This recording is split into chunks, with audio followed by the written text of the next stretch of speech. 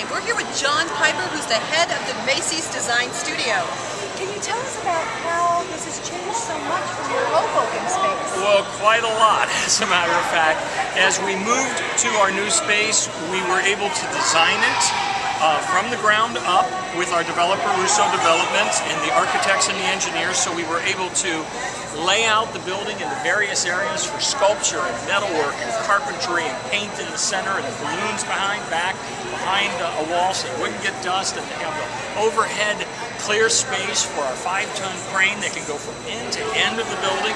And they put in these wonderful tubular skylights so we get natural light coming right through. It's not only energy efficient and cost savings from that standpoint, but it's great for us because then we see all of the floats and the work that we're doing in daylight. But it will really look like. Exactly. So all of the paint colors now can be matched perfectly, and we have the space to maneuver within here and all of the power we need for our tooling, and it's a great opportunity.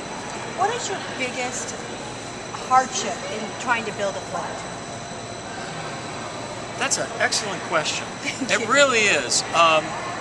You know, I think the first step is always the hardest, and it's trying to find the bit of magic that's in the idea that's going to grow.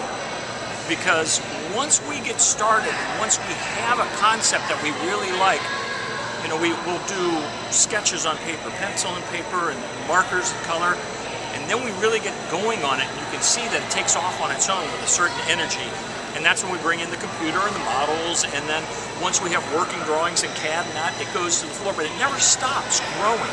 I have the most amazing collaborative group of artists and artisans working here, so everyone's always taking it a step further and thinking about all the details, because all of the floats have to be engineered in addition to designed and built so that they can go through the Lincoln Tunnel the night before. And that takes a little bit of extra work as well. So I think once we get that first step going, from that point it just makes momentum keep going and going and going until we hit today, when we get to unveil them for everybody and show everybody all the new floats for this year's Thanksgiving Day Parade. What's your favorite float that you've designed throughout the years? The next one. What's the float you're most excited about this year? This year?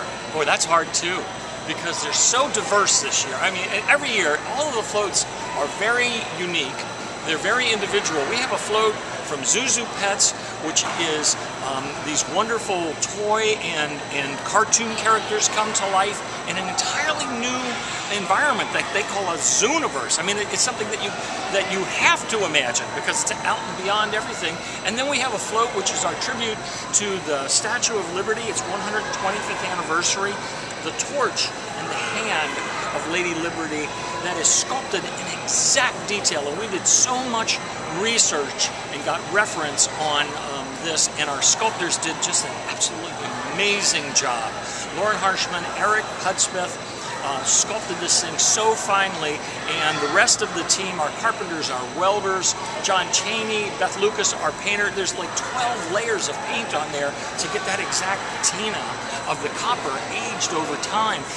Danny Jones painstakingly glued on 6x6 pieces of foil to get the metallic gold of the torch. And that's very naturalistic, realistic in detail. And then we got to have all kinds of fun and play with a giant polar bear, a cowboy hat and a top hat. Yes, can you tell us a little bit about this? Oh, sure. This is so much fun because this is all about us. It's hats off to our heritage. This is Macy's own heritage. Now, right now you look at this float and you say, well, I don't understand. And that's because the real heritage comes with what's going on the float. Our leader for the last 10 years who cut the ribbon and took us down the parade route is Robin Hall. And Robin Hall always had with him his dapper top hat. Now before him, the leader of the parade was Jean McFadden. And she came from Texas. So she always started the parade, cutting the ribbon and tipping her hat, which was a cowboy hat, every time. So we decided we would pay tribute to these great leaders of the last 25 years of the parades for our 85th and add to them 18 more characters who have been in the parade over the last 6, 8 decades. I'm talking about going back to Felix the Cat, one of the original balloon characters, Betty Boop, Popeye, Olive Oil, Smokey Bear, Yogi Bear, Barney, you name it, Mickey Mouse, they're all there. They're all on the They're float? all going to be there. All of these wonderful characters who've been balloons over the years, and these two characters riding in their hats. Yeah, they'll be on the hats. Yes, Yep. Gene will be in the cowboy hat, Robin will be in the top hat. They'll be coming down the parade route with all the other characters.